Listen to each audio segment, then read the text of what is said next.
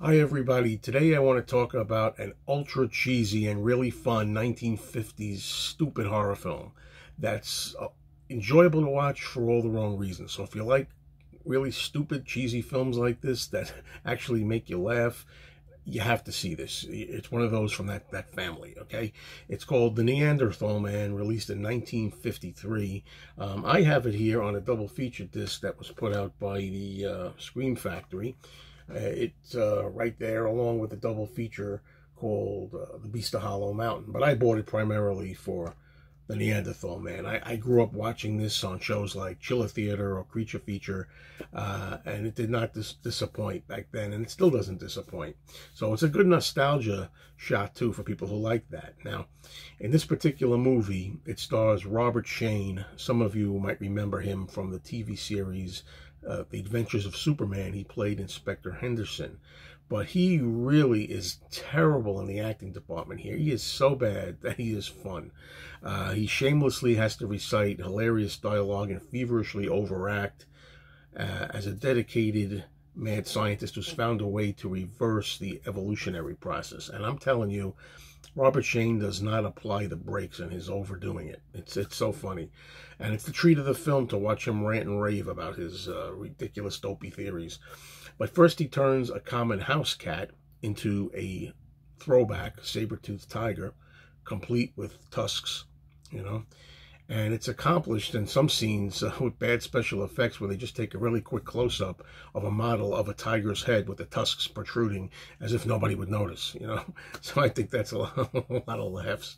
And then later on, he jabs himself with a serum, which will transform him into the title character.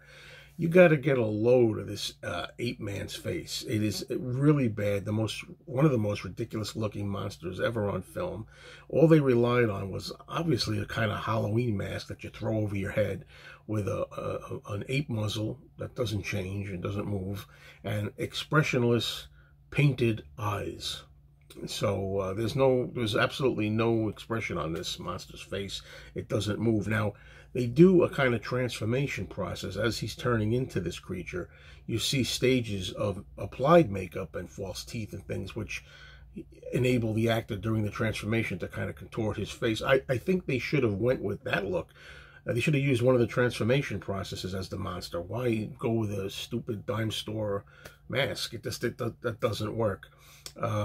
So anyway, the movie's a real hoot and a good deal of fun if you go for these types of silly yet entertaining creature features. And we also get to see a very young Beverly Garland in here. She would go on to do more of these science fiction films, and, you know, not just the 50s, but she'd go into 60s and 70s, and she would be on the TV show My Three Sons after a while.